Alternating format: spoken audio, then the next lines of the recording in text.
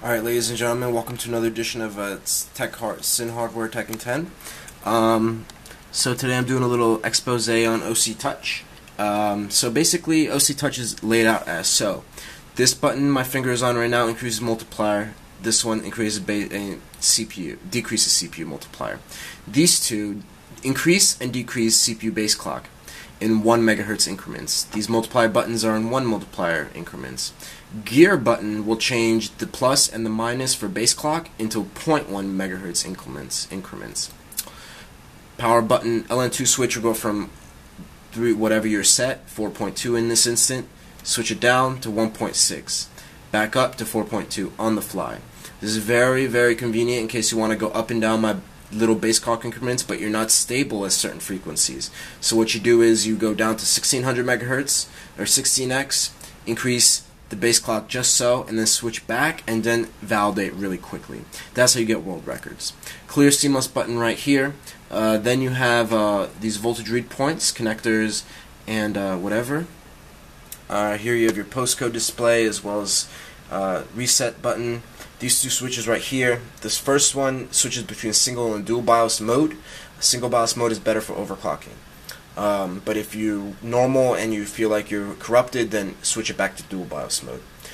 Main and backup BIOS switch is the second one, and that one switches between the main and the backup BIOS. Dual BIOS technology is pretty interesting, but however it can cause longer recovery. Thus, that's why they give you the ability to boot, just lose it basically. Disable it. Then we have Corsair's beautiful kit right here. This is a C10 kit, 266, top of line, 16 gigabytes. Imagine that, 16 gigabytes at 2666 megahertz C10. How amazing is that? Look at that light bar lighted up right there. Yeah, right? It's really nice, right? So it looks really cool in the dark. That's why I turned the lights out for a second. My only thing would be to improve it is to make it orange.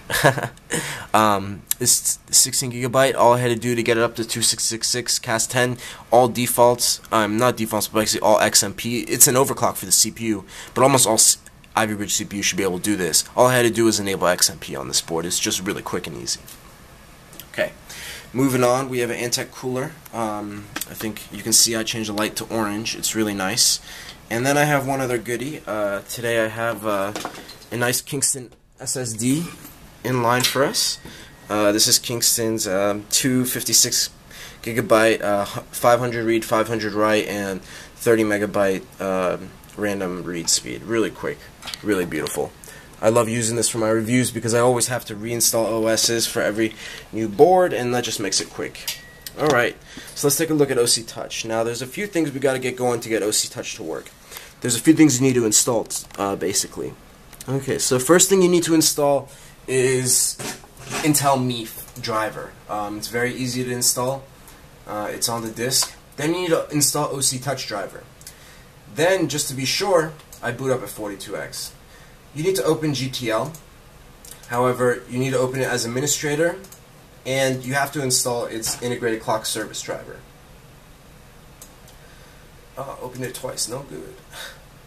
Anyway, so 42X. Now, OC Touch at this moment will only increase base clock up and down effectively. Right now, I'm pressing plus. However, my multiplier is not increasing at all, right? It's not. Alright, it's on 42X. Press plus again, nothing happens, right? So, what do we do? Well, I need to initialize that clock service driver. So I'm going to change GTL. I can take it down a multiplier. I just have to change the multiplier once with GTL, and then it'll work. Apply 41X.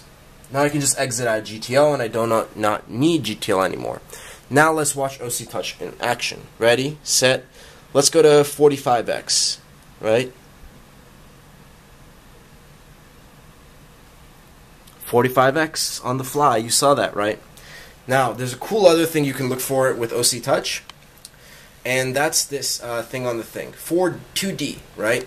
2D means that it's been up 4 above A. So let's go back to A, right? When I press this OC Touch button down, it's going to take it to 2C, watch. 2C. And 2C is 44X. as you can see here, right? Now, let's change that. Now, what if I go to 2A, right? 1, 2. That'll go to 42X, right? 4200. Now let's look at 2A. So you can actually count. You can actually count exactly where you are through just this. Just take a mark of where you started. Below 2A is 2.9, and that's where 4.1 gigahertz is. Alright? So it's pretty cool to watch that. You can use the postcode to let you know where you're at. It's a pretty nifty feature. Alright, guys and gals. So that finishes my little OC Touch demo. Actually, let me go into the UEFI and show you what I did to change everything.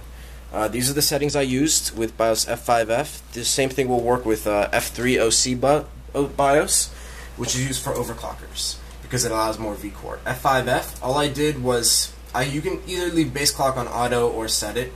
Advanced core features, you want to enable CPU pillow over voltage, disable turbo, disable all these other ones. Alright? And all I had to do for memory was change XMP to profile 1. As you see here, no timing configurations. However, it is using correct timings.